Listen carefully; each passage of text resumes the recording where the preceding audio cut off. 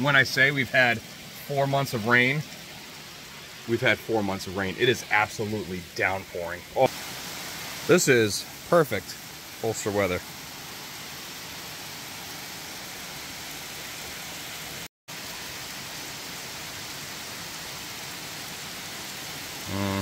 It was all a dream. You guys, don't forget to use your code FalTac10K at holstersmith.com for 10% off your order. I'm about to do it now, and it's going to save me quite a bit on a $600 order. Just make sure you give the guys and gals over there a huge thank you for supporting this channel and giving out that 10% code for everyone that orders through Holstersmith. And again, 5 times you could use that code for the entire month of August. So no joke, while it was raining yesterday and absolutely downpouring, I got fed up with my shop. I spent about 5 hours and I cleaned a lot of it.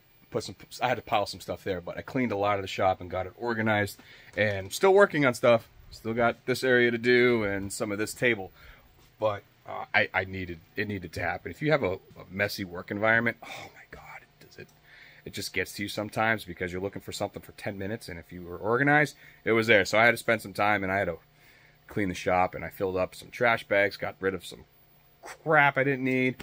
But now I got the ovens on, I got the 3D printer going, I just did a little bit of machining on some stuff, got some orders out ready to build. Let's have some fun.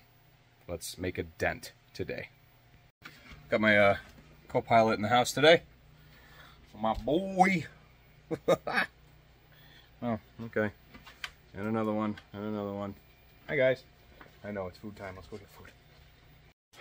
Guys, it is finally a beautiful day out. Sun is shining. Wind is absolutely crazy, which it is what it is. But let's build a couple more holsters. I got an order for the brand new Smith & Wesson 5.7, so I ordered it in. And we're going to be doing a simple outside the waistband, I believe it is. And yep.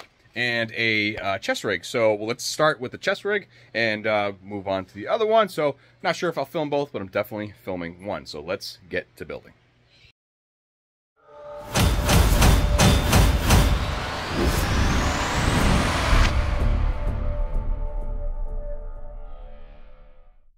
The light is a BALDR Pro R. Here we go. Now, I just did a little trick on this muzzle device. So the Smith & Wesson 5.7 has a knurled thread protector on it, which all fine and dandy, but in the holster world, it kind of sucks. So we could either cut it off and do a threaded insert and then screw on a socket like I normally do, or we could do this. Now, you're probably noticing, hey, why are you wearing a leather apron? Well, here's the thing. Whenever I get new shirts, I like to wear the new shirts. And whenever I have nice clothes, I still like to wear them while working. And cutting a piece of copper or anything metal sends hot shards of metal onto my clothes, which then burns holes in them and whatnot. So I purchased this on Amazon for like 30 bucks.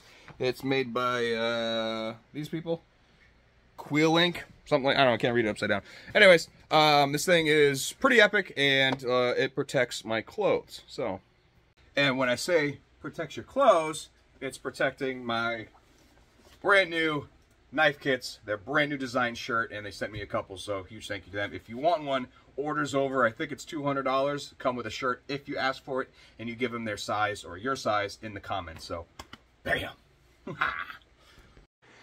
So you're probably wondering why I cut a piece of copper. So here's a piece of copper. I cut it a little bit larger than the muzzle device, and it's smooth. This is knurled, so it's gonna give just a little bit more texture.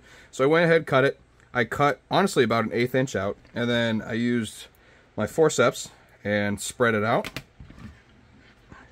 And we're gonna pretty much press fit it, which is gonna require more of the spreading. Here we go. Oh. And bam.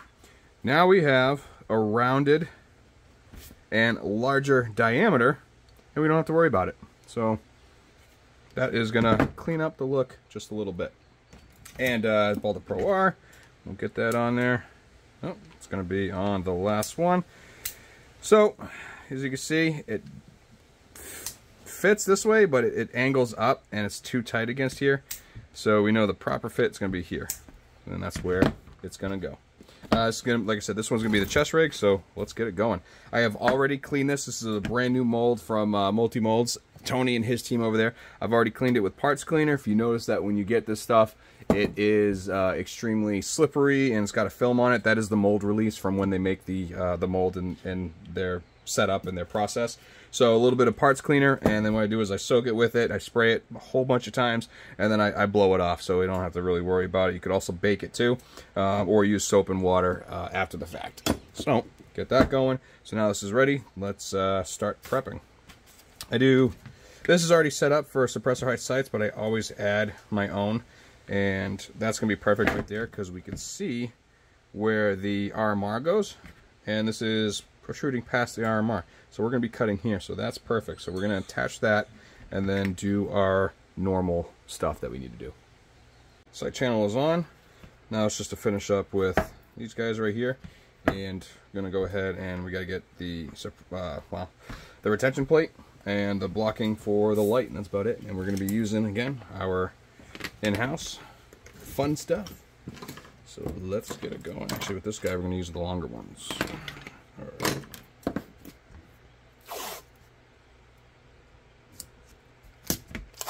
This is a thin boy.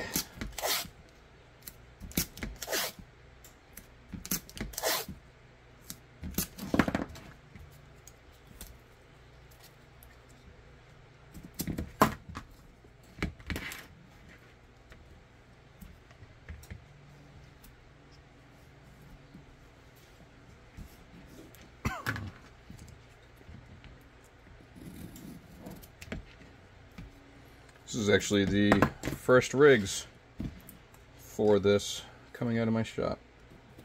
Just got the mold in not long ago.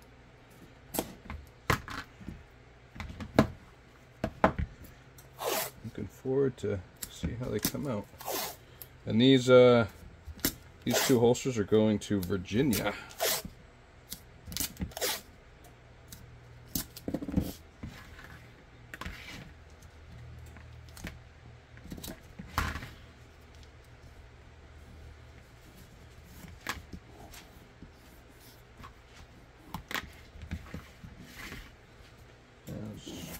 Cut that free. Perfect. All right. Need that guy. Need those.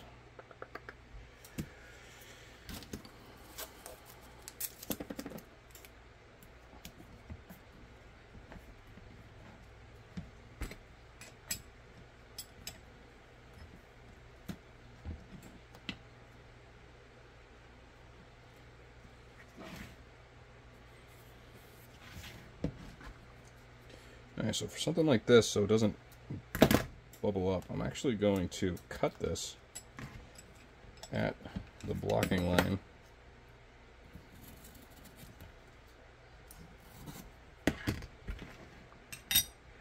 That way that can fit right there.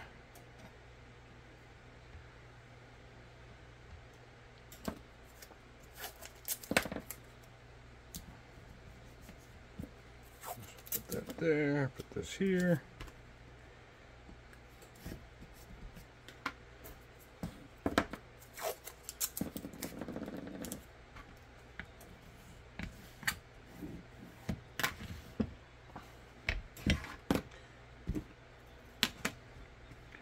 Gonna have to do the same for this one.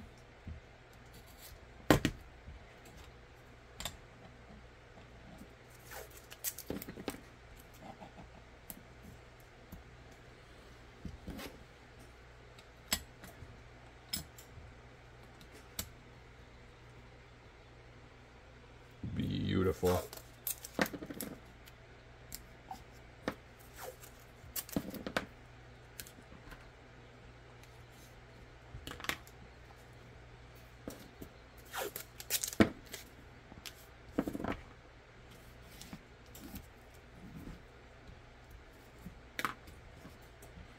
All right. Go ahead and wrap it.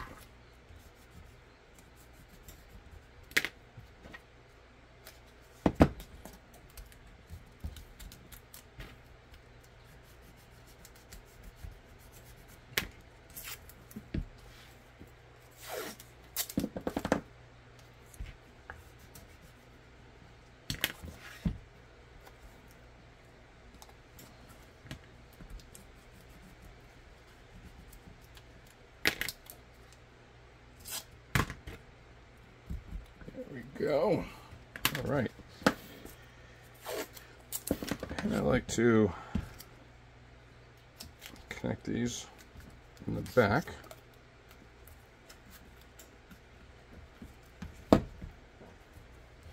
All right, and then there's one thing left to do, blocking on the firearm, and that is to block out the charging port. Because if you don't, or at least in my press, what happens is it will catch onto the edges. So we just go ahead and throw a piece of 1/8 inch aluminum blocking, just like so. And I'll do one in the, you know, I always do them perpendicular, so one going side to side, one going front to back. All right, only thing left now is the retention plate. So I'll get that drawn up, I'll get it cut out, and then we're gonna go ahead and put it in the press. And just in case you didn't know, the presses are on. I got no foam in this one because I have both foams in this one. They have been on for probably an hour now, so the foam is nice and hot, and that is a nice trick for nice, crisp, clean definition on holsters. Luckily, the two holsters that we're making are gonna be shaped the same. Relatively, they're both going to be both pancakes. One's going to be bent, the other one's not. So we got this one all set up, and if you notice, I have the 3/4 inch, I think it's 3/4 inch. I'll have to measure that for you. But I do a very thin layer for outside the waistband, so it's not a massive holster. But this is going to be going on the chest like this right here. So the first one's going to be that. But before we take this apart and do everything that we need to do to finish the holster, I'm going to press both at the same time. So we'll get that going. I'll get that in the press. And you'll see it when the first one's out. Let's do it. Kydex is in the press, ready to go. And this one is ready to go too. Oh, buddy boy. Oh, handsome. We're out of the press. It looks good. It folded over right here and right here. It doesn't matter. That part's going to get cut off, so I'm not worried about it. But here is the 5.7, and I'm going to go ahead, I'm going to process half of this. So what I'm going to do is I'm going to lay it out, because this one is the chest rig version. I'm going to go ahead and put the eyelets in where I want them and cut it to shape, but I'm going to treat it the same way I do as a pancake shell. So I'll put the eyelets in on this side, leave this side open so I can pry it open and go from there. So let's go ahead, mark everything out that we want to do, and get it going and get it out the door, because I want to move them.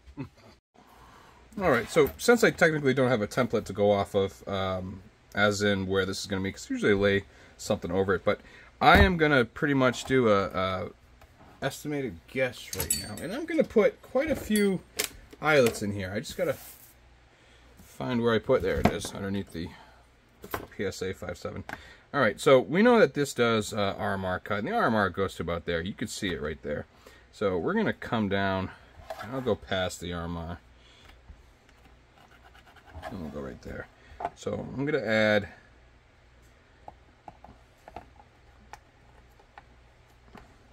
that right there. And we'll come down probably that way. One more.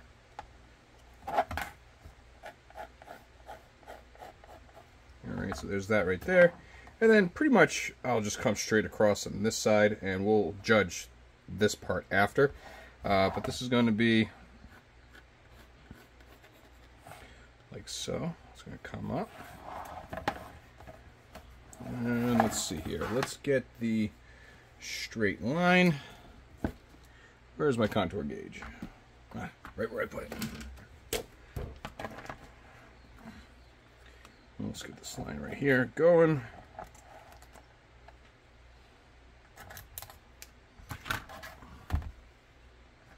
Just misses it. All right, and then we'll come across and see here. So I did the 5 + 1.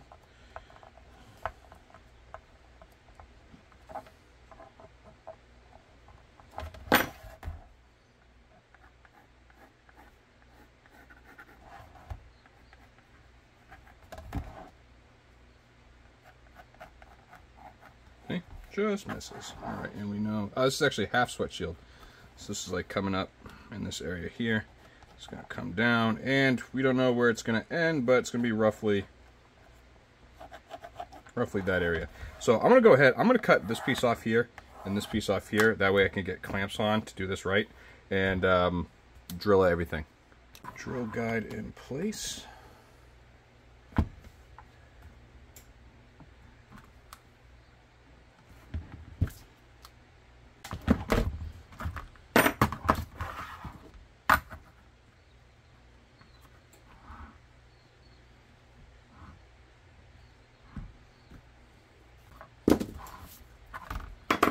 Alright, so what I'm going to do is I'm going to place the eyelets on this end, leave this one open so I can open it up and then press it again. But, got to clean my holes.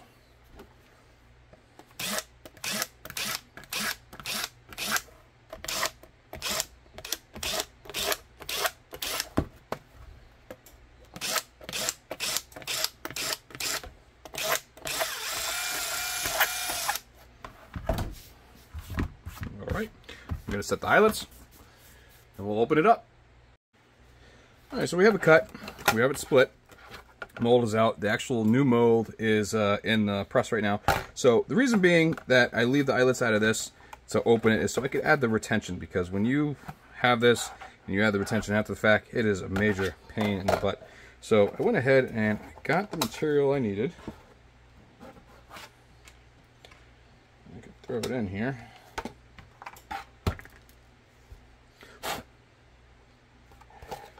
Go.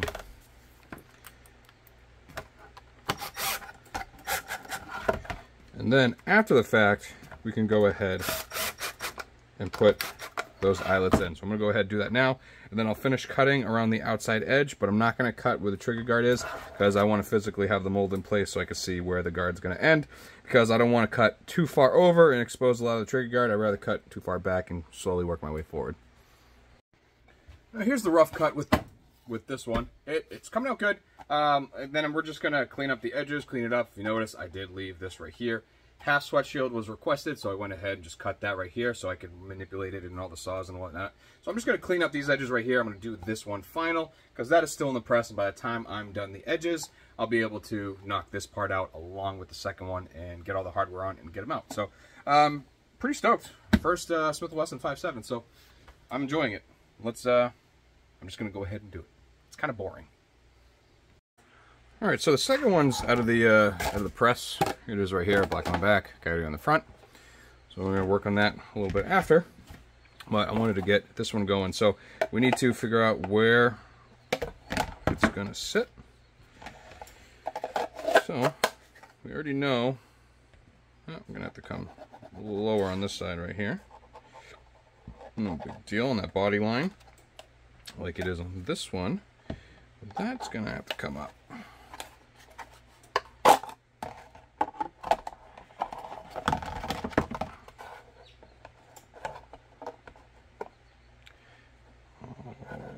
Alrighty then.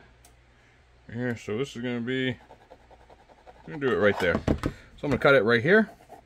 And I'm just going to, like I said, cut on the outside of the line. I'm going to work my way in to make sure I don't overcut, because I could always take Kydex off, but I can never add it. So I'll go to the bandsaw and I'll do this real quick. I'm just going to go ahead and check this. I could pull that off too. We won't need that. So I'm going to go ahead and check it out. We'll see you actually when it's just about finished. Right, now that that is done, it is finished. It looks awesome.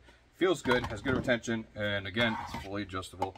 And there it is right there. This is going to be a chest rig. So we're going to throw it right here, probably right at about, we'll see, right about this angle. So we'll go ahead and get it on there. So when I buy these, I get these from Razco, and they're phenomenal, 3-point. I love them. And what I do is I go ahead and I add an eyelet right in the end. He uses a, well, I believe he uses a soldering iron, pushes it through the nylon, and then, you know, it melts the edges and all that stuff. But I go one step further and I go ahead and I throw an eyelet on each one. Now when I personally put these on, I do the buckle under the right side. I know this is a right-handed holster, so I usually put it right here so you could just unbuckle it and then take it off. So I'm going to go ahead and assemble it. And what I'm using is a 1/2-inch post, a 1/2-inch screw, and a 1/4-inch bushing. And that's all I'm doing. So we're going to have different ends. So top, top, top. So we'll put one here, and you could adjust which one you want and whatnot. So we'll do left side, right side, and then top right here. And that's how I'm going to put it on. So thing that stinks is I have to put it on. There we go.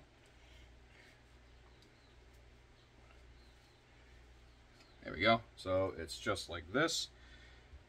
And I'll go ahead and throw on the hardware. And we know that's going there. And these ones get Loctite. Whoop, and you drop it. And what I'm going to do is I'm going to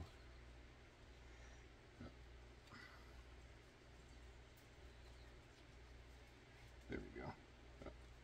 Tangled here. All right. And I'm going to go ahead and throw some of the hardware on. This is a little awkward, so bear with me.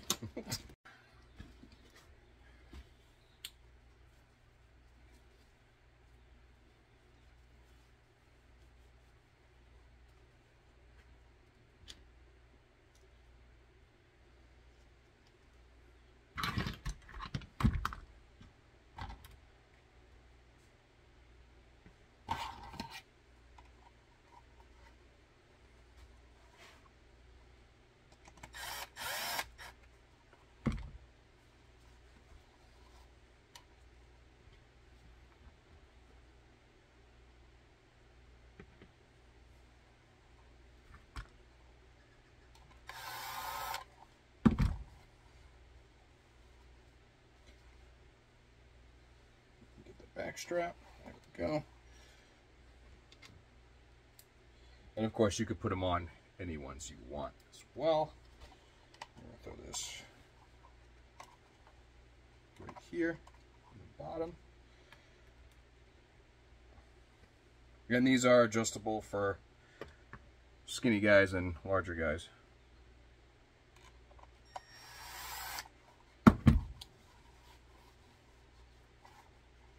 I think I'm going to move this one a little bit.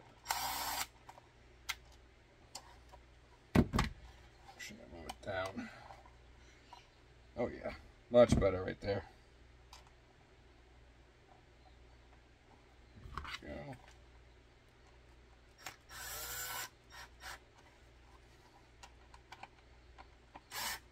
And I prefer the 3 points over the 2 points. I'm not really a fan of the 2-point slings. I tried them and there's too much flop. So this we can tighten up to whatever we want, so it's really in there. And with the amount of eyelets on each side, you could adjust the angle. So the further up we go, it can be like that. Down we go, it could be like this. So it's really whatever you want. And of course, we got that right there. So here's the wow. Here's the Smith & Wesson 5.7, the brand new build from them with the BALDR Pro R. And yeah, so you could grab and pull, or if you're, you can just pull and go too. So that's all that matters. That's all she wrote. I'm going to move on to this build. And that way I can get this order out. And a huge thank you for you guys making it this far in the video. If you didn't know, with our 10K giveaway, it is the entire month of August, which means if you go to holstersmith.com, you can use code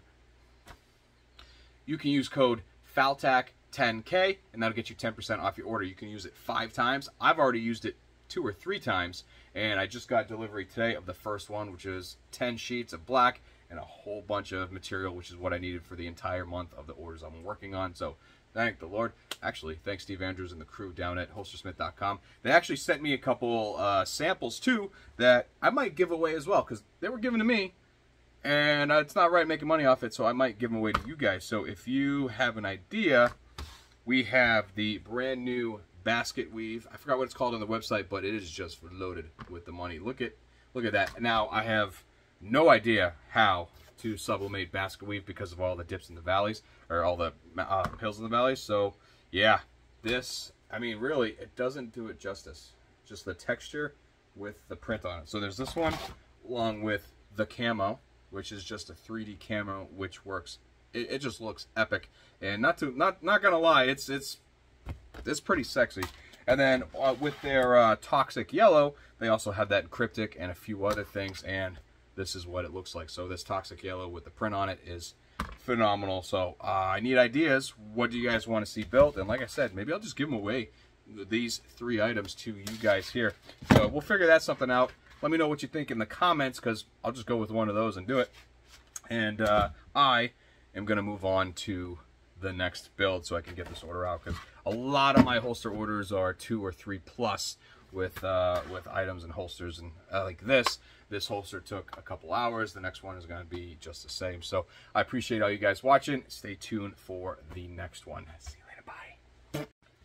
And of course, I'm not going to leave you guys in the dust with the other build that happened. I did finish it. Here it is right here. This is pretty much the same version. The only difference with the outside of the waistband and the chest rigs that I do personally is I bend the wings for the belt clips. You can do that, and you can actually convert from chest to hip if you want to with this particular setup. But yeah, it's done. It is going to get lasered, and it's going out. So these are going straight to Virginia, and they're going to be in the mail tomorrow. So actually, they're going to be in the mail today because I'm on my way to the post office. So I'll package them up, and I'll see you guys on the next one. Have a fabulous, entertaining, and amazing weekend. Be safe. Bye.